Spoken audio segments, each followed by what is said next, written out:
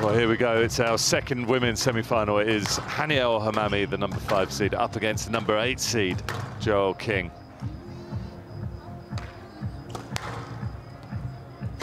And of course, this match is a contest to see who will get through to play Noor El Tayeb in tomorrow's final. CIV 2019-2020 World Tour Finals, women's semi-final between Joelle King of New Zealand to serve, Hania El Hammamy of Egypt to receive. Best of 3 games. Play the ball. So our match referee, John Mazzarella, announcing the start of this match. And it's the Amazon, Joelle King, who gets it underway.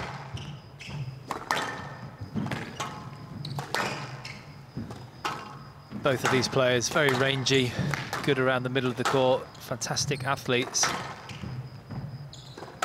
but also hit the ball really sweetly.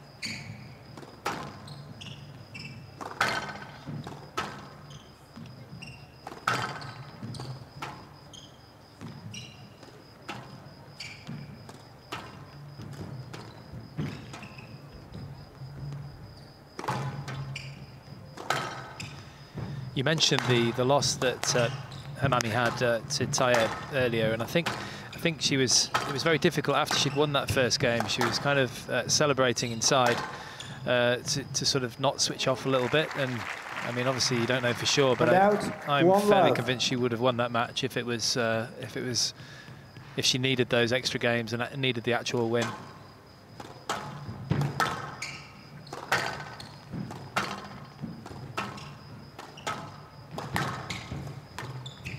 Stroke to King. Whoop. And out, 1-all. Hammamy almost taking King out there with a practice shot. She was completely oblivious, just in her own little world, re-practicing the shot she just missed.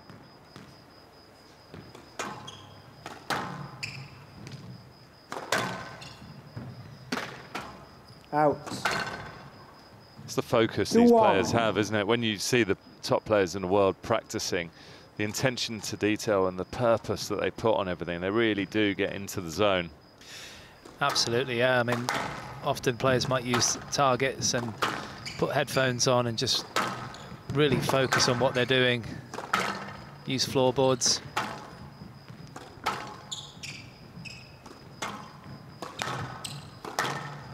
Has to be. I mean, especially in this kind of event where you're playing against the best of the world immediately and all the way through, should you be successful. Quick question for you, Parky. What do you see these two having to do tactically? Like, what can we expect in terms of how it's going to pan out? I think it's going to be feeling each other out a little bit to start with in terms of hitting the targets, hitting the corners, and I think a bit more towards the back as we're seeing at the moment. But then as the match wears in and they get a little bit more confident, it's about doing that. It's about being brave and putting the ball in short when they get the opportunities, because there's not going to be many opportunities given. I mean, that ball was fairly loose, and I mean, it wasn't that easy, was it? It was high up. And quite a long way back in the court. But it just shows the technique of Hammamy.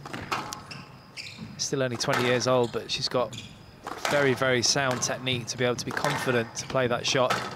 Tell you what, she's made a lot of improvements technically, because I remember in the junior game when she was at the top, you know, in World Juniors, and she was slightly vulnerable in that backhand, and her and her coach, Haitham Afat, have done an incredible amount of work in that area, and it's a lot tidier, a lot stronger.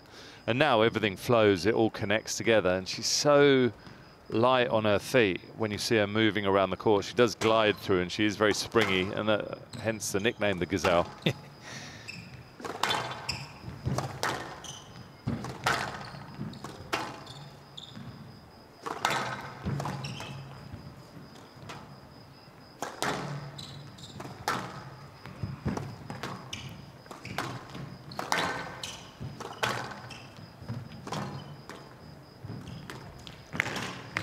Great pickup from King. Down. Yeah, it was a great pickup, but she couldn't quite stop the lunge, could she? She ran through it, and when you run through a lunge, you just You're end out up of position. two-footed and stranded. Completely, yeah. And it was a full diagonal then, wasn't it? Yeah, King, as you alluded to, played tremendously well against Gohar and really brought her A game. Surprised a few people. She's capable of it. And she can take the ball in short pretty well when she gets some opportunities. Maybe does it a little bit less than Hammamy overall.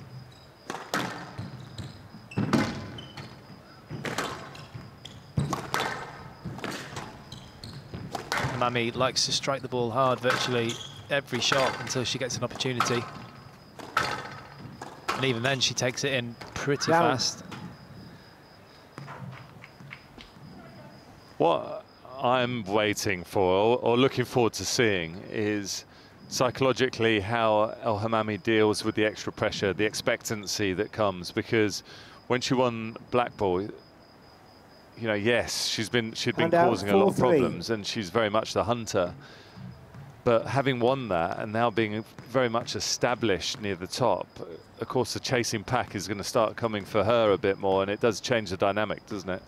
Definitely. But the signs that I see, that I've seen so far, is that she's the kind of person, the kind of sports person that that thrives on that and relishes that. To Hammamy. That's got to hurt. It sounded. And out. No, she's still studying as well, don't you? Really? Yeah. It's impressive. Although I guess in that respect, a lot of people have had a bit more time during the pandemic.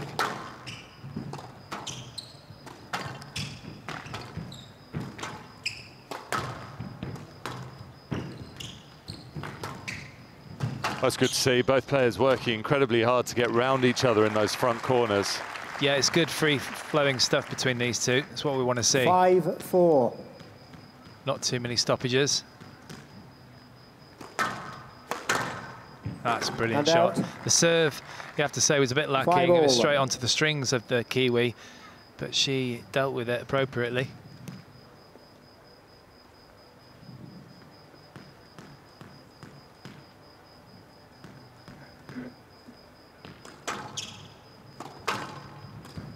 Down.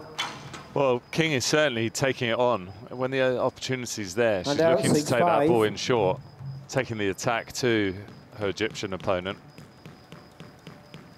I think maybe King in those situations maybe needs to take it in a little bit faster. Just a bit more zip through the ball.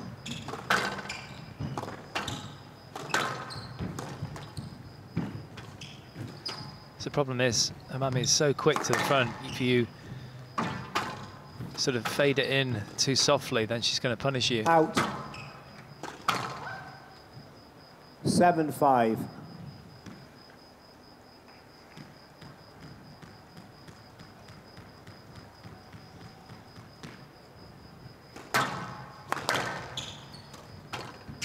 Important rally here for King. She's on the end of it. Pickup. She's being worked all around the court here. Yeah. She's having to use all her athleticism, isn't she, 8-5. King? Fitness. Yeah, Hammamy's got control of the middle area of the court, and then she's hitting really good targets from that space. You're going back to your earlier question, Drew Boy. Hammamy just doesn't seem like the kind of person, even at 20 years of age, that gets nervous, gets overly nervous. I mean, it's good to have a little bit of nerves before you play these tournaments, but just the right amount that gets you up for the match. And I think she's one of those players that's, I mean, she's got a really bright future. Her and her coach, Haitama, quite a funny dynamic, because she's very fiery and demanding and always wanting to push and go, and and he's the opposite, and he's very relaxed and trying to calm her down and keep her sort of backing off a little bit. So it's quite a funny contrast to watch as well. Well, you wouldn't want a coach who was maybe a similar personality to her, would you? Because it'd just be fireworks. No, and also just thinking about that makes me think of Gawad, who we just watched, and of course his coach is Omar Abdulaziz. And they're complete opposites as well, but the other way around. Yeah, maybe we're onto something. So anyone you coach, just be complete opposite character.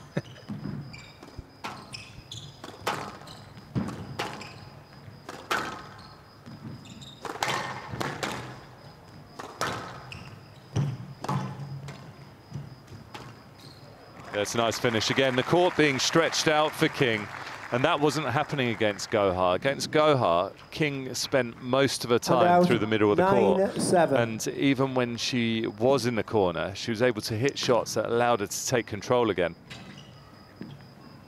Whereas that's not quite happening this evening. This evening, she's being moved deep into corners, and then that is leaving a big area for El Hammamy to hit into. Which is testament to the precision of Hammamy. Good housework from King. Yeah, I mean, we've been quite lucky here last couple of nights because it's definitely cooled down. It was so humid earlier on, maybe 3 days ago. Yeah, we had some top temperatures of nearly 40 degrees here in the last couple of days, but it's freezing now. It's only around 30 degrees. Oh, Hammamy, I think, felt a little bit guilty there, so she had to show willing by getting the mop.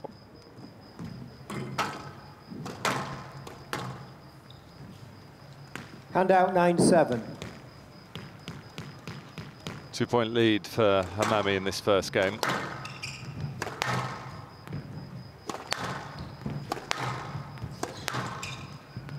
I think the difference so far, Drew Boy, is very, very small, obviously, but just the attacking to the front of the court has been a bit more accurate from Hammamy.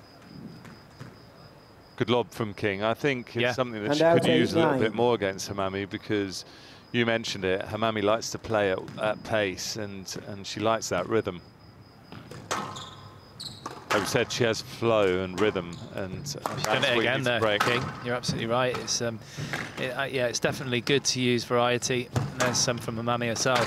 Variety against somebody that really likes to smack the ball at 100 miles an hour constantly.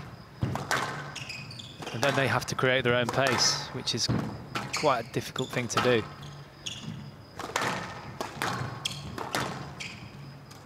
Down. See, again, King just tentatively playing that drop shot. I think it looked ever so slightly tight and tense through the body then. Just not following through, not a really confident stroke there. She was quite close to the ball as well, but 2 game balls for El Hammamy.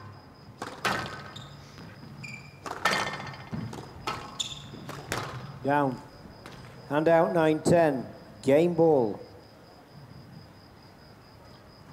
So the error from the Gazelle means that King only has to survive 1 more game ball.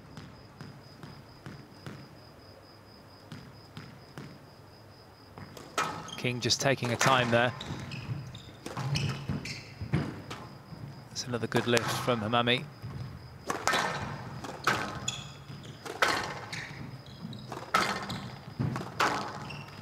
Yes, lad. 10-all. Interesting, because I even heard the contact, so it would be good to see this. What are your initial thoughts there? Well, I don't think the angle that we saw it from, because it was switching just as we watched it, so it wasn't really great for us. But this was your gut feeling, though. Your gut feeling. Well, I just heard the noise, and it meant that King couldn't get a racket up, but she hit her. So there, do you see? Is that initial movement stopped her from actually getting the racket up? So then she can't hit the ball. So that makes it interesting to me. There, it doesn't look like a stroke, but when you actually watch, when the racket makes contact there, she can't get the racket up. Sure. So you think it's a stroke? Could easily be. And it is. Stroke to King. Decision overruled. King has 1 review remaining. 10-all. Well, actually, they've both got reviews again now, haven't they? Each player has 1 review. Into the tie break. There you see Hammamy just having a little chat with herself, geeing herself back up, trying to forget about the past. All square again now between these two.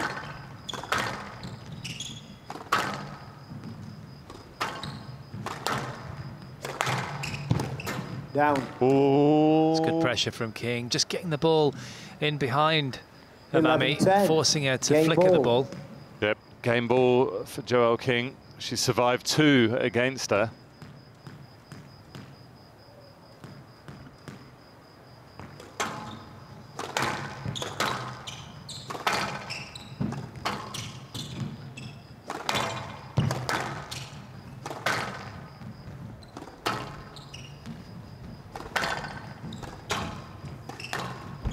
Yes, lad. Yeah, it's a good decision. That is a let ball. Play review, Hammamy. I agree with you, Drew, but it came back pretty far, didn't it? It was almost half court, and it wasn't a nick by any means. This is going to stay as a let ball. There was just enough initial contact between the two for it to be a let ball. Quite a lot of contact initially there. Simple decision for the video referee. Yes, let decision upheld. Hammamy So has still no game ball remaining. for Joelle King. 11-10. Game ball. On. Left to right? Right hand side. So here we go. Can King convert this opportunity? She looks very, very focused there, bouncing the ball nice and slowly, taking her time.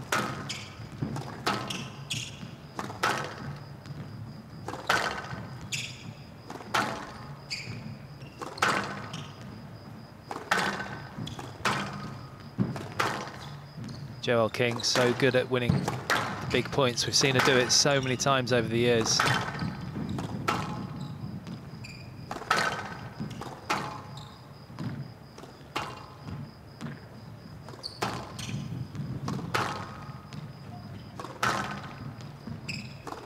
Well, both players sparring down this side wall. They're just waiting and searching for the length that's going to create the opening for them. Oh, wow. I mean, there was a chance for King there. Oh, there was a weak cross-court from Hammamy, and King just knocked it back to the backhand. And this is it here. That's the opening for Hammamy. She ran it in perfectly tight to get that point. So back to parity now in the tie-break. Fearlessness of youth, Parky. Yeah. Took it on. We were there once, if you can remember. No, I've put quite a bit of distance between those times and now.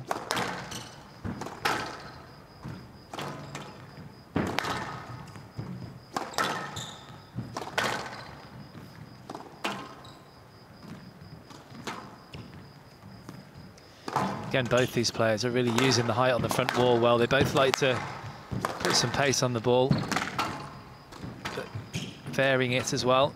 Stroke to King. Yeah, it was a good drive in behind from Joelle King. And out. Just been a few times where she's managed to just get the ball in behind the swing of El Hammamy, and then El Hammamy's having to sort of shovel it out, flick it out from behind her. So another game ball for the Kiwi. Yeah, I think you're right, and that's when sometimes she flicks at it and hits the frame, and it can be an error from Hammamy, or at least a loose shot that King can pounce on. Oh, would you believe it? Well, that wasn't really went for, was it? I don't think it was slightly. It seemed too deep to shoot there. Well, she hasn't apologised. Well, no, I don't expect one. No, not to you. You said she was feisty.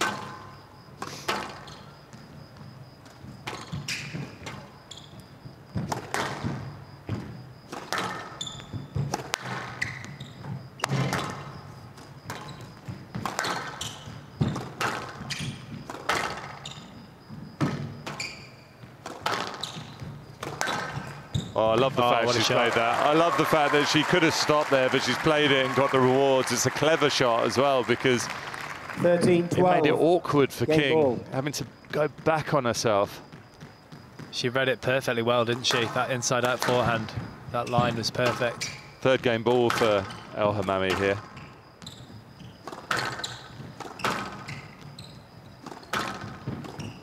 Down. Oh, just missed it, and it was just a little bit slower again. These volley drop shots. Well, it's weird though, because the swing looked rushed, but the ball was slow. Moved slowly, yeah, just clipping the top of the tin. She can't believe it, Hammamy. Well, the longer this game goes on, And in out, this tie break, 13-all. the more crucial it becomes in terms of the context of the match. Well, absolutely, and these best of threes, it's crucial to get the first, but particularly if it's this kind of game, it goes to the wire and some.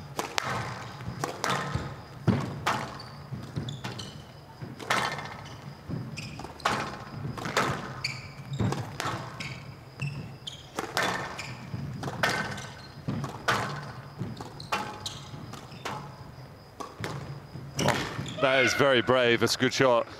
King's a tall player with a good reach and very 14, strong up on the volley. 13. Game ball. Yeah, she took it on. It was, as you say, very brave there, Drew Boy. And it's given her another game ball here, the Kiwi. Well, they're certainly trading blow for blow here, these two.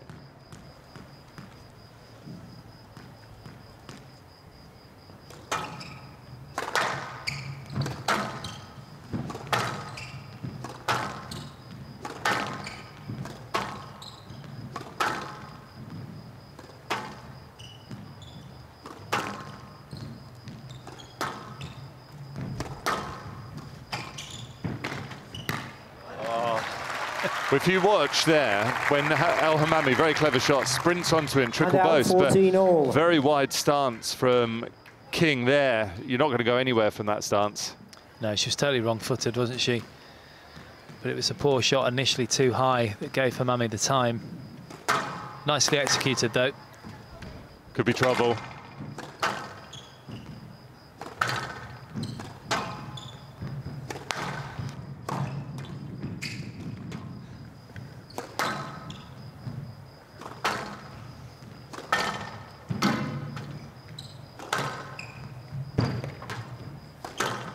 Wow. In it goes.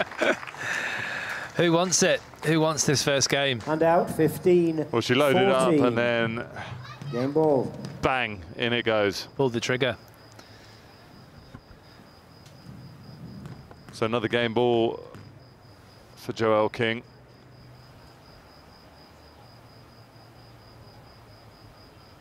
Just a bit of sweat on the ball, I think. Of course, you have to make sure you wipe it, because when you get a little bit of sweat on there and it hits the sidewall, it will just skid through. Players don't like it when that happens. Yeah, I've played against a few players that haven't wiped the ball, and then it's been very difficult to time off the volley.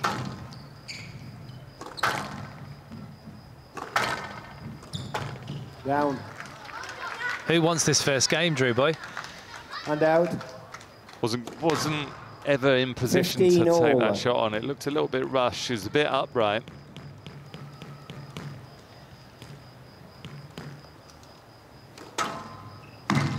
Oh my gosh. Just took it as it was on the side wall there, King. 16, Russia blood to the head, I think, for the Kiwi. 16-15 in the first game. El Hammamy, another game ball.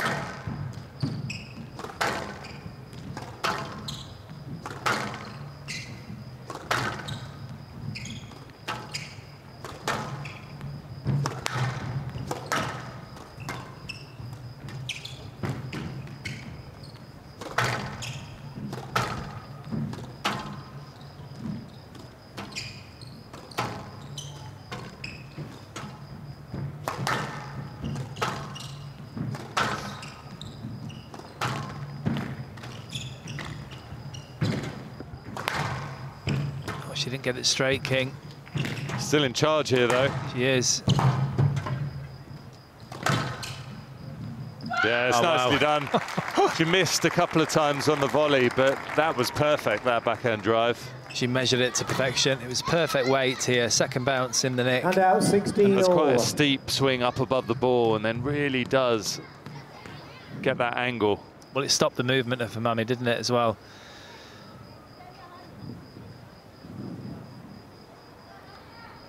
So old school, Drew Boy, when we used to play to 15 and then it would be tie break 1 or 3. Obviously Obviously, this would be a 3 tie break, but it could even go further.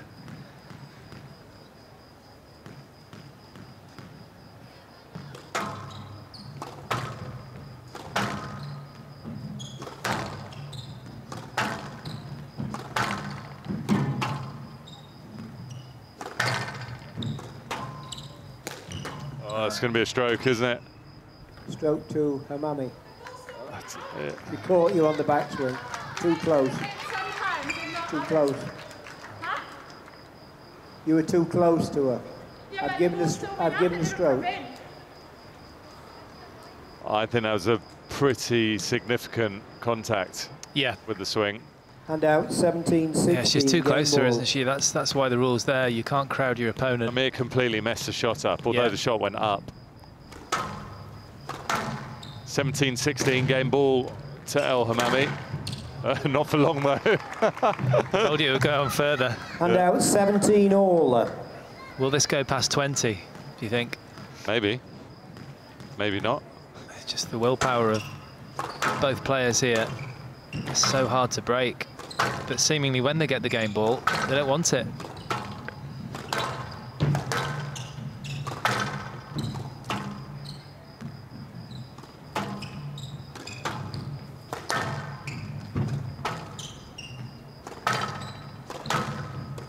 Down. That ball has gone into the tin.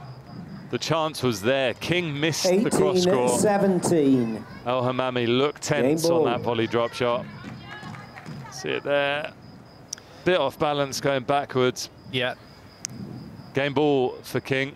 I think she let it drop a bit too much as well. Didn't get set. 18-70. Well, this serve has to go right into the side wall, which it did.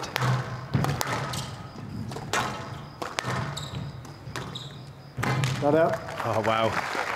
Every time, Drew Boy. I know. I know. And out 18 all. Wow, 18 all. Basically played 2 games already.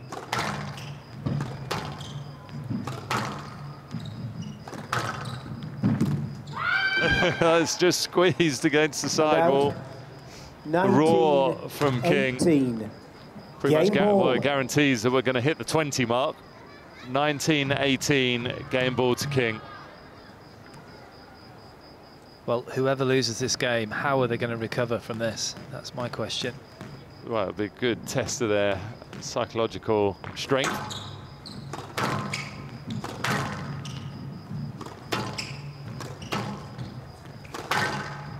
Bit overhit there from Hammamy. Usually gets it below the service line with a hard hitting. Yes, let. I'm not sure. 19-18. I think no let there. Yeah, this is a good review.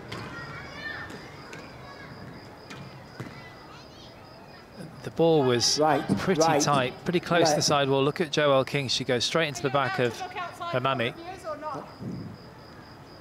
Oh, it's not actually a review, I don't think. Did you ask for a review? No? No. I've given a let. 19-18 game ball. Yeah, I'm reviewing. And I'm asking, because there's a pause and then review, are you allowed to look at people outside to tell you to review or not?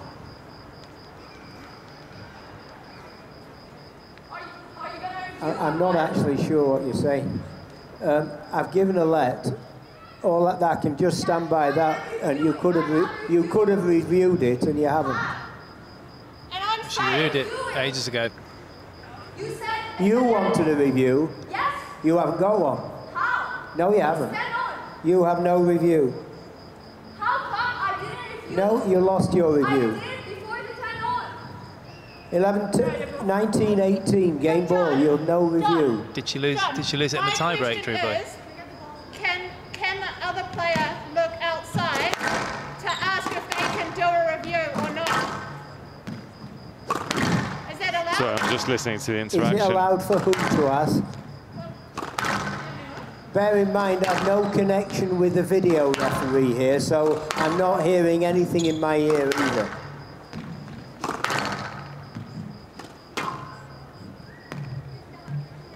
Well, that is a significant break in 19-18 play. game ball. What impact is it going to have? And it's a significant break in concentration That's for, what I mean. for both players. So let's see who can deal with it best. Both players getting quite frustrated there. I'd much rather be in King's position, though, after a break like that with the game ball. Yeah. Well, here we go. That's it. She's finished it. That is a huge, huge game. King leads 1 game to love. Not surprising that King has walked off absolutely roaring her head off. 30 minutes, 20-18 to Joelle King. She is leading Hania Hammamy by 1 game to love.